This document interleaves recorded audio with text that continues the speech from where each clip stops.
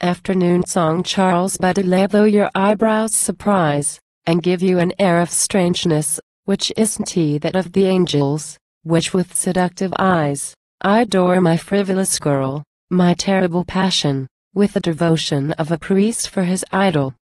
The forest and the desert perfume your wild hair, your head has an air of the enigma, the secret.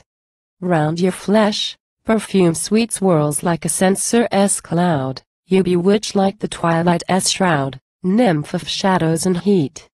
Ah! The strongest potions made can't match your idleness, and you know the caress that resurrects the dead. Your hips are enamored of your back and your breasts, and the cushions are ravished with your poses, so languid.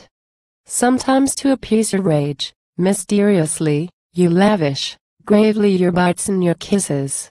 You tear me, my dark-haired one, with a mocking smile's art, and then cast on my heart your gaze sweet as the moon.